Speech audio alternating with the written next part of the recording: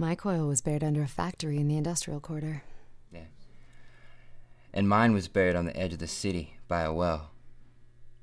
And yes, with mine placed near the trading posts, the signals from the 3 coils would trisect dead center in the city. Ha!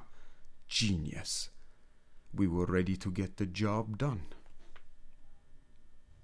I pulled out the pieces of the triangulator and I put it together as fast as I could.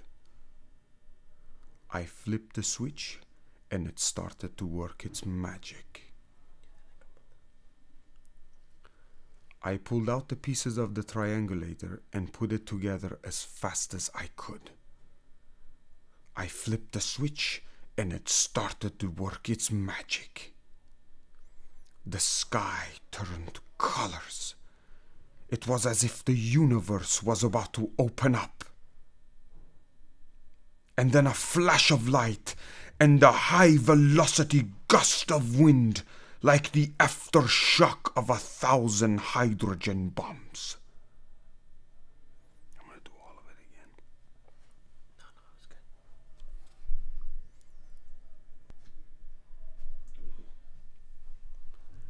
And it looked like the world was on fire. Then it calmed. You wouldn't believe the emptiness that was left, Mr. Thatcher. It was a relief and unnerving at the same time. Jan and I quickly got to work pulling apart the triangulator. We knew there would be patrol ships all over us in no time. I mean, of course there would be. But the plastic and the wire had fused together. I remember I couldn't even get my hands to stop shaking. I was so nervous I couldn't even pull the pieces apart. Then we had it. The culmination of our work. And the labor of millions of dedicated Terrans. A world in our hands. And then we had it. The culmination of our work.